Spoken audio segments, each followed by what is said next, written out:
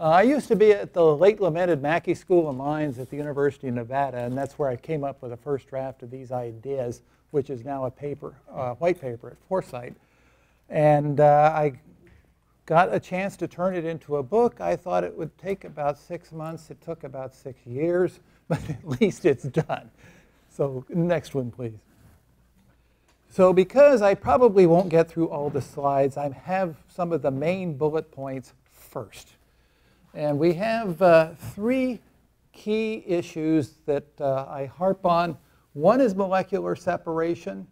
That's what blurs the distinction between a resource and a pollutant. You just have a problem where you got a bunch of a mixture and you want to pull something out. If you want it, it's a resource. If you don't want it, it's pollution control. It's the same problem. Also, I harp on non-thermal usage of energy. 2/3 of your gas tank, as I mentioned before, goes right out the radiator because your internal combustion engine is a Carnot-limited device. And the last, somewhat longer-term issue is the change of materials mix as we get better and better at atomic precision. I should mention that my background is in geology, and I have worked in the resource business, so I'm coming at this from a slightly different direction. I know how it's done already. Next one, please. So here's this fundamental technological problem of separation, which I've kind of sketched already. Let's go ahead. Next one, please. And it is not intrinsically an energy-intensive problem. If you do the thermodynamics, I got a little on that later, we tend to think of it as energy-intensive because of current clumsy technology. Next one, please.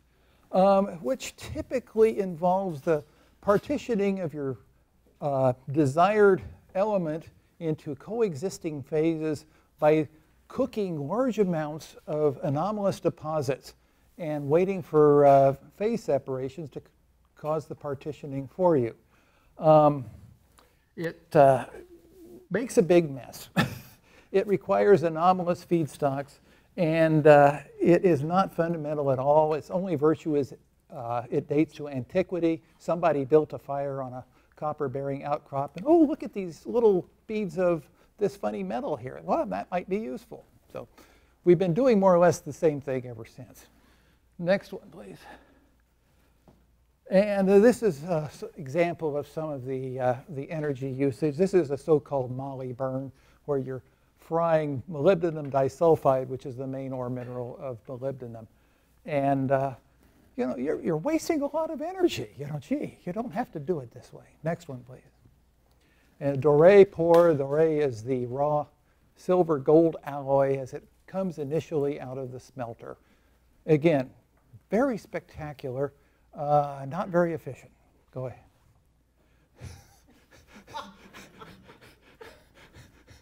So next one, please. So conventional separation typically involves phase changes, and very typically these phase changes are driven by heat, and that's where the energy consumption is coming from. Next one, please. The fundamental cost of element extraction is set by the difference in free energy between the initial and final states, which turns out to be fairly small usually. If you've got oxides, an oxide ore like what you get iron from, turns out, you're spending anywhere from 20 to 100 times more energy than you need to. Most ore minerals are sulfides. In theory, thermodynamically, you could react these things with air and get metal as a byproduct, not spend any energy at all. Chemolithotrophic bacteria almost do this, by the way. Next one, please. Next. Biology does things differently. You've got a rather ragged-looking tree here. I think it's a limber pine, improbably perched in some very unpromising substrate. It has pulled CO2 out of the atmosphere. It's pulled nutrients and water out of the soil, managed to self-assemble using only the energy of sunlight. Next one. And so, I'm sorry? Okay, so there are lots of other biological examples of low energy separation. I've got another picture, the next one. I like the pictures. There's kidneys are one, there's another one. Another one. Whoops. These are diatoms, which are a single-celled alga, actually, and they make their own silica glass by pulling silica in solution out of the surrounding water.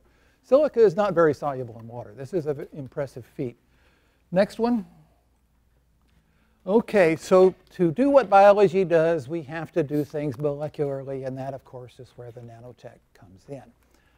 Next one.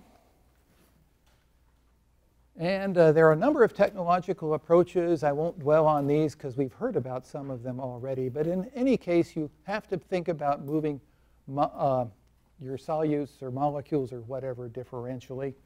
Next one. And the solute selectivity is a major economic driver because oftentimes the one thing you want is either valuable or toxic. And so you'd like to, say, glom onto all the lead and leave the calcium behind. Next one.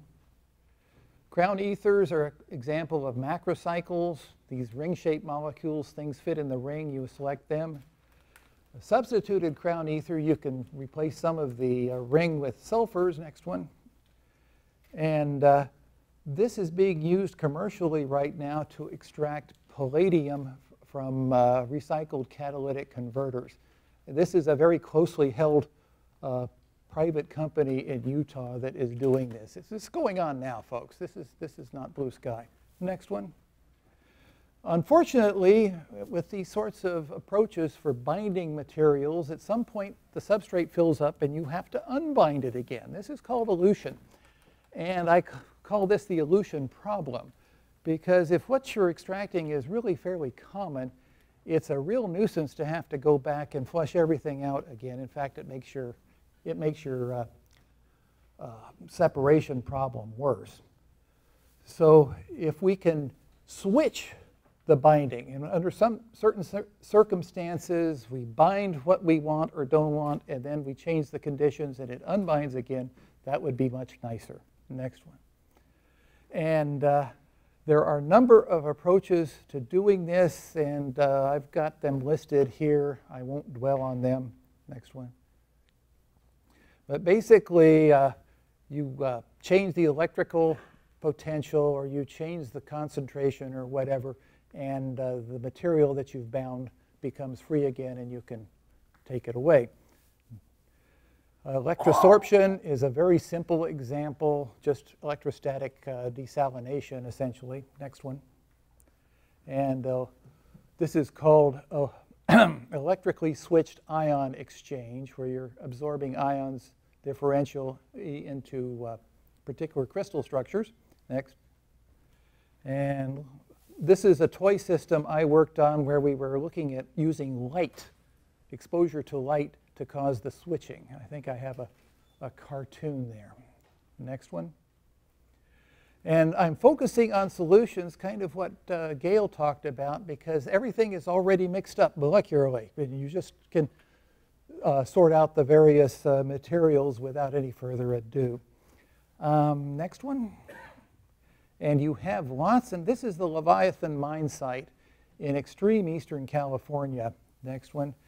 This Technicolor water here is acid mine drainage. It's just full of heavy metals, and it has a pH of about 2. Hence all of the berms around it to keep it from flowing into the headwaters of the Carson River.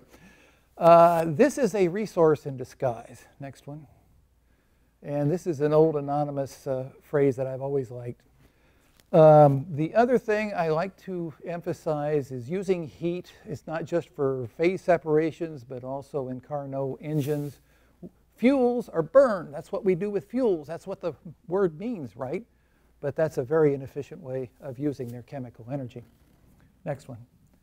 And keep going. I'm going to have to skip through this. And of course, nanotechnology, if we can get to something approaching molecular perfection of bonds, then brittle materials become much more attractive than metals.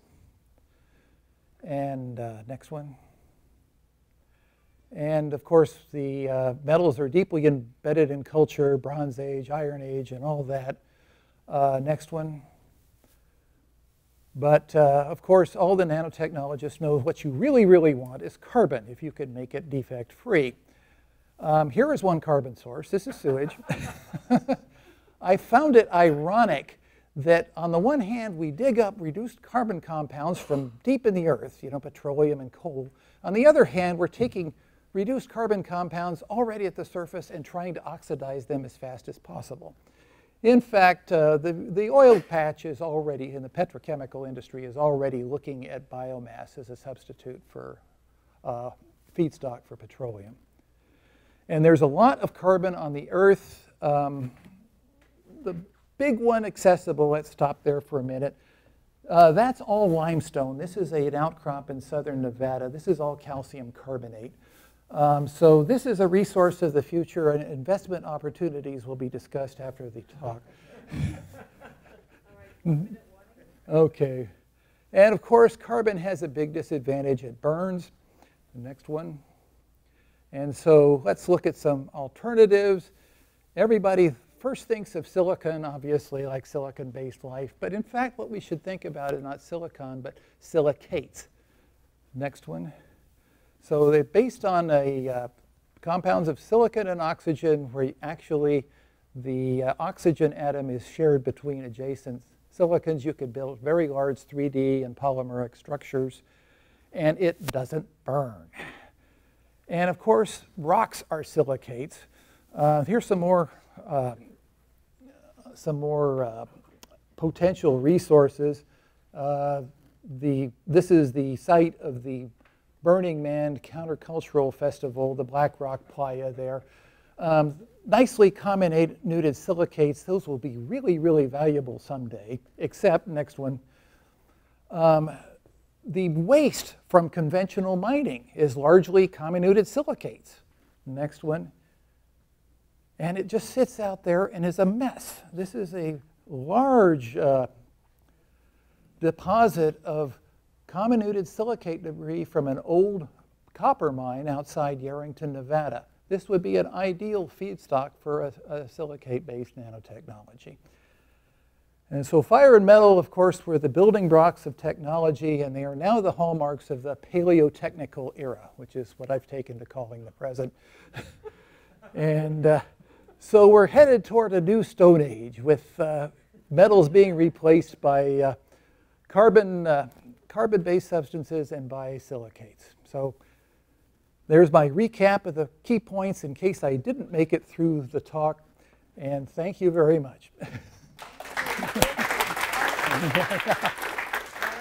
I like to say that for a former professor, it's so nice to see a room full of people who are here because they're interested, so thank you. Awesome. And the book is here. There's a few copies even available. While we mic up Patrick, is there a question that Steve could address? Yeah. And while we get his presentation ready. Yeah. Any questions? Over there. Yeah. How much is the book? Oh, unfortunately, it's an academic publishing house, so it's $99.50 if you buy it off Amazon. I've got some extra copies I will bring in tomorrow. I can sell them for less than that for those who are really interested. Okay. Yeah. Do we get autographs? And autographs are free. What technology do you imagine to create nanoscale structures with silicates? That's a whole nother talk. But give me the one-line version. There are a number of organic reagents that attack silicates. And in fact, I'm giving a talk on that in June at the Space Resources Roundtable, talking about processing lunar regolith. But silicates have the advantage you can create very complicated structures right out of aqueous solution. And carbon doesn't do that. There's a whole kind of subculture, I guess you'd call it, of material science called sol-gel processing that's come up in the last probably few decades. And a lot of that is based on silicate compounds that you can hydrolyze to silicates. Thanks. Yeah. All right, very cool. Yeah. Okay, thank you so much. Well, I'm glad that you'll be around and that the book is around. This was a a really nice run through of a lot of things that you could be potentially spinning out into project proposals, because what we're going to be doing after this session is we're going to have another round of those where you take what you learned from both Stephen and Patrick and try to see whether you want to come up with a new proposal that leverages something that they discussed.